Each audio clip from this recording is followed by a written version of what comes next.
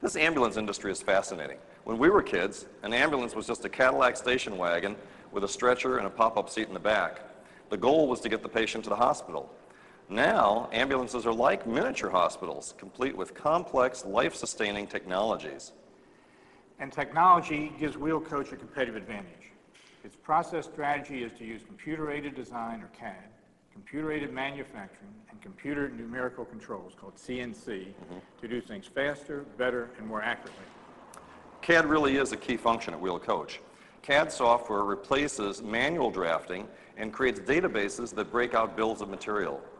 CAD can also provide the data that drives the CNC equipment.